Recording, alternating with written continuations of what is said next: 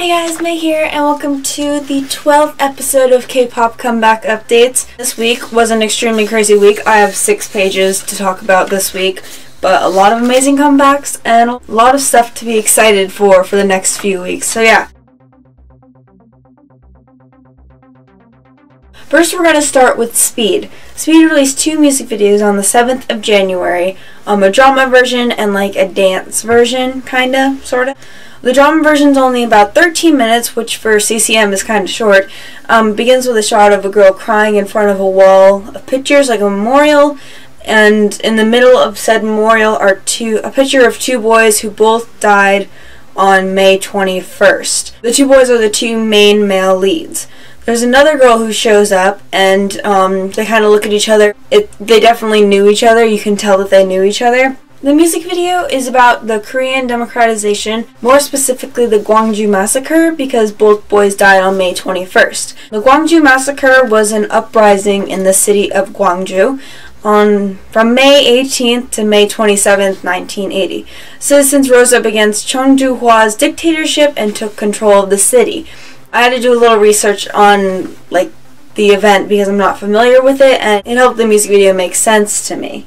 Basically, the soldiers that you see are on the communist side, and because of the people rebelling, they're all tense, and anybody who looks at them funny, they're gonna think, oh, they're gonna rebel against us, we have to stop them, which is why you see them hitting random girls in the middle of alleyways, which is a big part of the story. Music video story in a nutshell.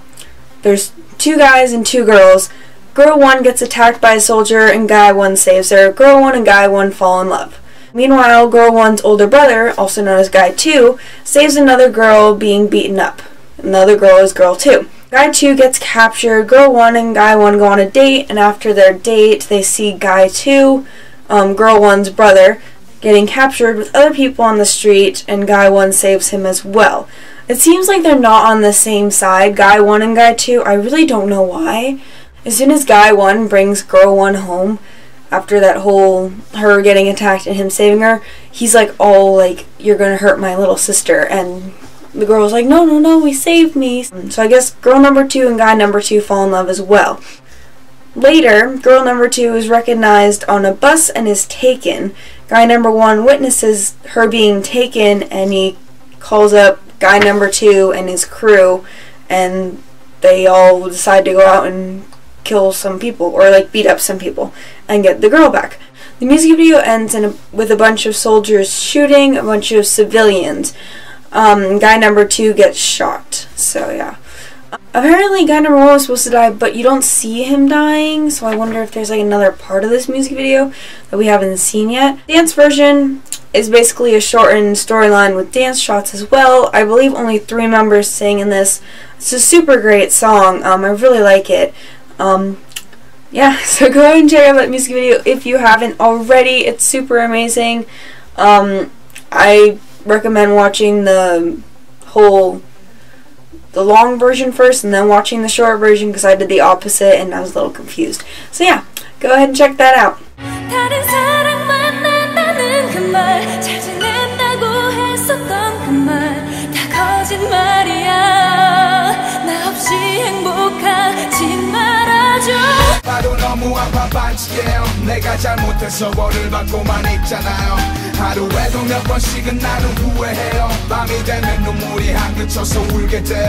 Next we have Sori, and Sori released her Dual Life music video on the 6th of January. The song is just as upbeat as the teaser.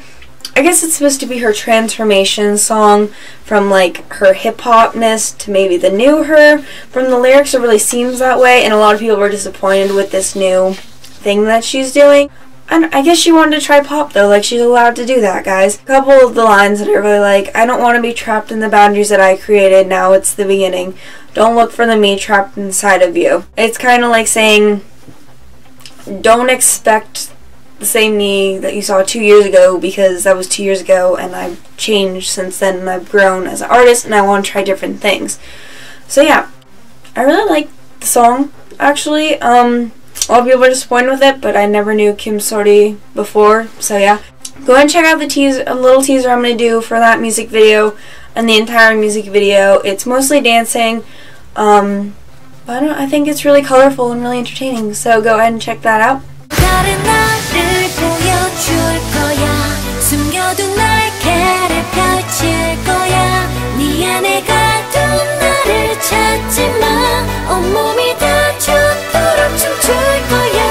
Next we have B2ST A Pink, and they released a music video for 5 My Baby on the 9th of January.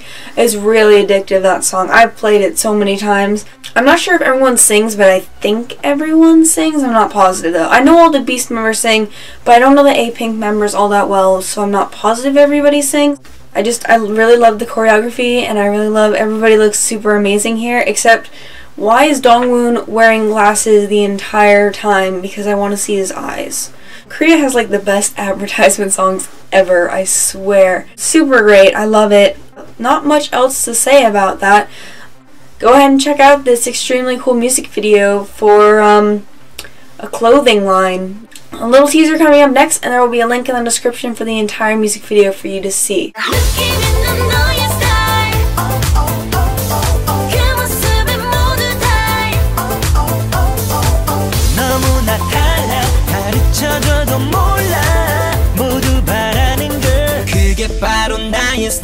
Next we have Boyfriend, and Boyfriend released Aya on the 9th of January. It's produced by SweetTune, which is one of my favorite producers in K-pop.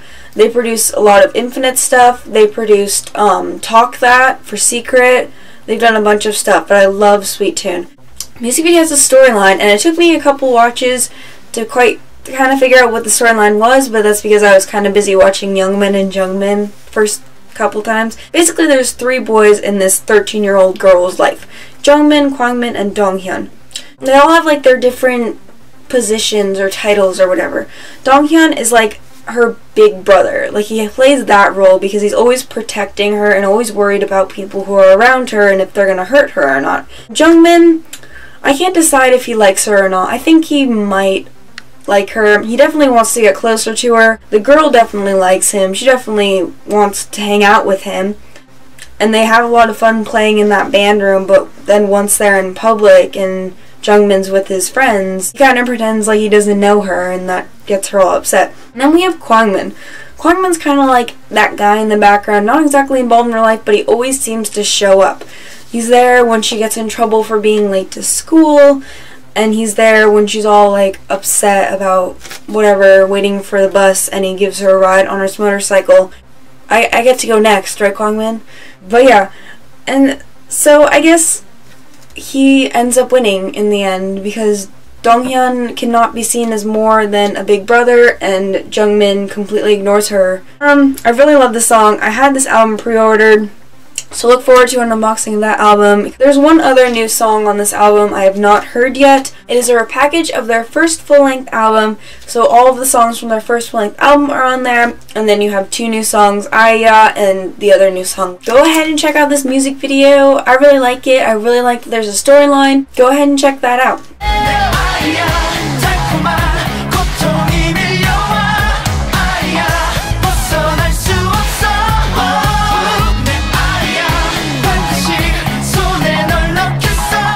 Next we have Prepix featuring Yoseob, and they came back with When I Get Paid on the 9th of January. The music video starts off with the same scenes of the teaser, the exact same thing, and Yoseob is not in this music video, unfortunately, but yeah, these guys are seriously amazing dancers, and like, I want to dance like them.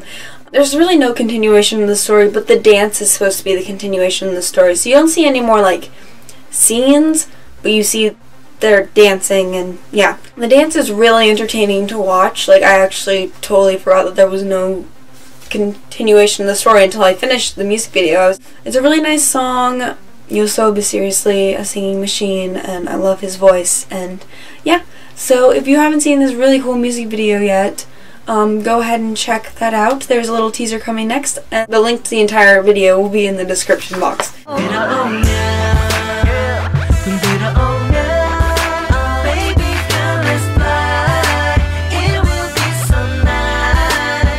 Next we have Infinite Age plus Hoya, who's not in my room still. They released their special girl music video on the 10th of January, and it features Bumpki. I cannot express in words how much I love this song. I have been replaying the music video and the song since it came out. They both look amazing. They both totally just destroyed my entire bias list in Infinite, which wasn't much of a bias list to begin with anyway. I personally like both the live and the music video version of the song. Music video version features Bumki. Bumki sings the chorus, which is the only real singing part of the song. But in the live version, Dongwoo sings the first chorus, Hoya sings the second chorus, and I believe Hoya sings the third chorus as well. Basically, this music video features a girl. She's a model. I couldn't remember where I'd seen her before, but she was in Teen Top's To You music video. It's a very cute, like, I don't know, a really fun music video, really colorful. I was laughing throughout this music video. It's so enjoyable to watch. Both boys are in love with this famous girl, but they get all nervous around her. Hoya is like an actor, and they're filming an action movie or something together. And then after he shoots the guy who has captured her, he runs up to her and he's like, I don't know, I'm nervous, I don't know if I can hug you. And it's really funny because after that the guy's like, hug. Like this. Dongwoo, he has all these flowers and he pushes all these guys aside who are waiting outside her door, and then he goes up to her and he's like, oh, run away. And Dongwoo is the only K-pop idol I know who will push people and then apologize right after. At the end, they're much more comfortable with her. They're hanging out with her like in different shots, and they, like, Dongwoo wraps his whatever scarf thing around her. I haven't heard the rest of the album yet besides Without You. I'll try to listen to it sometime this week. I really want to listen to it. I have this album pre-ordered as well. It'll be coming with Aya, so go and look forward to an unboxing of that as well. Yeah, so if you haven't seen this music video yet, go ahead and go see it. It's amazing. It's cute. Even if you don't like Infinite, it's not Infinite style at all. It's Infinite H style. It's different. So yeah, go ahead and check that out.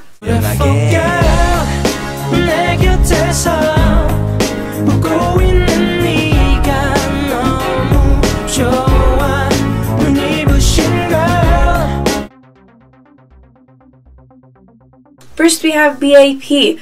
They released a music video teaser for yet another comeback on the 10th of January. It's a music video teaser for their song Rain Sound, which will be released ahead of their album on the 15th of January. Music video teaser has some green blood. Apparently it's Young Jae's blood. Apparently Young Jae has green blood. Falling on a chair and a lot of very attractive boys crying. At the end, Jungkook says, "내게 너 줄 수 있을까?" My Korean language understanding skills are very limited, but I think he's saying, will I be able to forget you? I think that's what he's saying. Not positive. You know, 줄 수 있을까?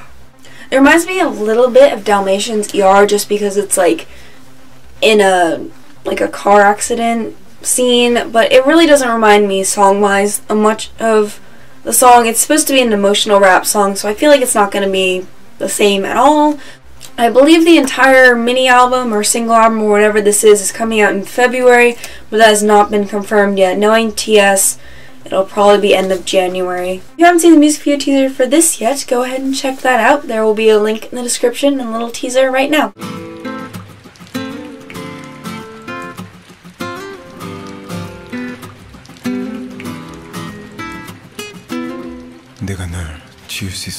Next we have CNBLUE, and they released 2 music video teasers on the 10th of January for their 4th mini album titled Re-Blue. One of them is a drama teaser and one is like a band teaser. Both start off with someone on the phone and a woman's voice saying in English, "It's over, I'm sorry." Thank you for saying that in English, by the way. Jungkook, looking at you. And then the band teaser goes to shots of the band playing their instruments and Younghwa and Jungshin singing, and the other 2 members, Jonghyun and Minhyun, playing their instruments. The drama teaser shows the 4 boys walking down the streets of London, and apparently this was filmed in London. Like, when did they go to London? Album is coming out on the 14th. I assume that's when the music video is coming out as well. Go ahead and look forward to that. There will be 2 little teasers coming your way next, and links to the entire teasers will be in the description box.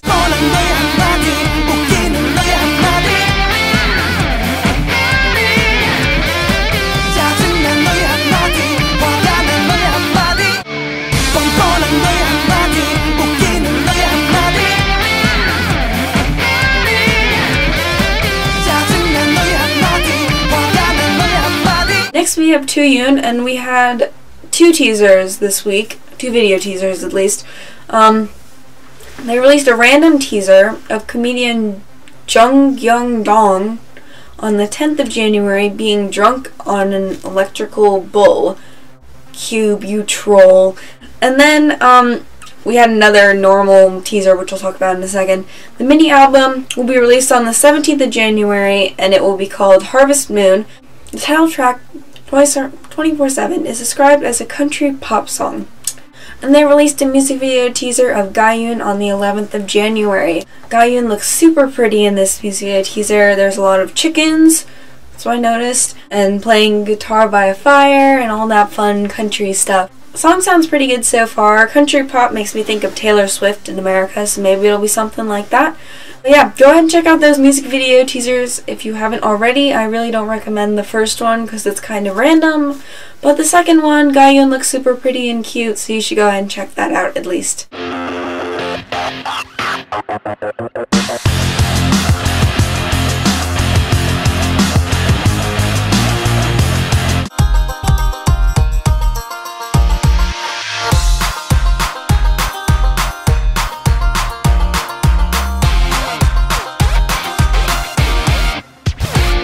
Next we have Kim Jaejoong of JYJ, and he released his Mind music video teaser on the 10th of January. It's kind of a strange vampire concept, but I think he fits it well. He also runs at some crows, and he wears some creepy masks in this music video teaser.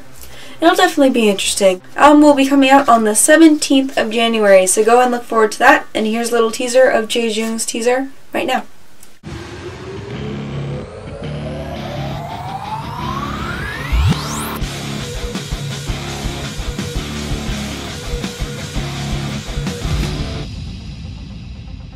Next we have VIXX, and VIXX are coming back with their 3rd single titled Don't Wanna Be an Idol on the 17th of January.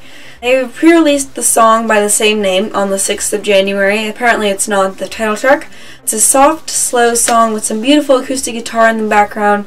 Really shows their vocals. Basically the song talks about how this guy is trying to balance his love for his girlfriend and his love for music. And he's saying, someday when I become really famous, I will give you all the love that I couldn't give you before. I really like the lyrics to this song. And yeah, the song really shows their vocals. They really have great singing voices. They also released some teaser photos on the 9th, as well as the video teaser for On and On, aka I'm Ready to Hurt. Music video teaser has some girl who's watching all the VIXX boys come in with chains on their arms and blindfolded. Okay. And then the chains fall to the ground off of somebody's arms. We can't see their face. And that's the end. That's coming out on the 17th. There will be a little teaser of that song and a teaser of the music video coming your way. So yeah, go ahead and look forward to that coming out on the 17th of January.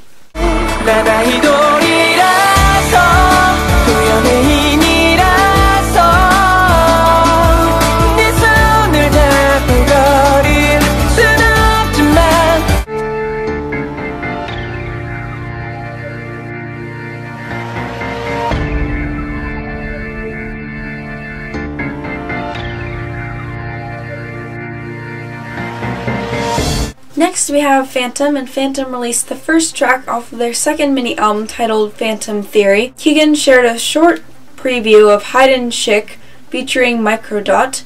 It's a video that seems to have been taken on like an iPhone or something, or a smartphone. The boys are just lip singing along to it, and yeah, it's basically all it is. They're like at their photo shoot, and they're like in the recording studio. Not much to it. I feel like they're going to be doing that for a bunch of the songs, except for the title track, so yeah, go ahead and look forward to that. That is coming out on the 17th as well, and here's a little teaser of the little teaser coming up next. I'm screaming so high, who gon' catch me on the low? Shoot my swag in a Gucci bag like a free throw. Well, the friend I'll fall, I'ma put you on my guest list. Just you and me and see how far we can go. Never on vacation, but mine feels naked.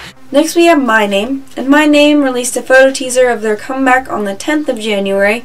Their official fan cafe was updated with a photo that read, "Second single album My Name is coming soon." The fan site also allowed for fans to order the group's signed album until January 23rd, hinting that the album would be released in late January or early February. That's all the information I have on that, my name fans, but if you want a signed album, like, go get one. Next we have 9muses, and they've revealed recently that they would be coming back with 9 members for this comeback. The first time in 3 years, I think it is, that they've had 9 members. And the first time in 10 months that they will be making a comeback. The new member is named Son Sunga. They also revealed a teaser photo for their Dolls comeback, I guess that's the name of the song, on the 10th of January. It'll be a single album, so I assume the title track will be called Dolls, and it will be coming out on the 24th of January. So go ahead and look forward to that, 9muses fan. That's almost like an entire year. So yeah. That is it for K-pop comeback updates this week. I don't really have a question for this week. Sorry. Just tell me what your favorite, like what you're most excited for.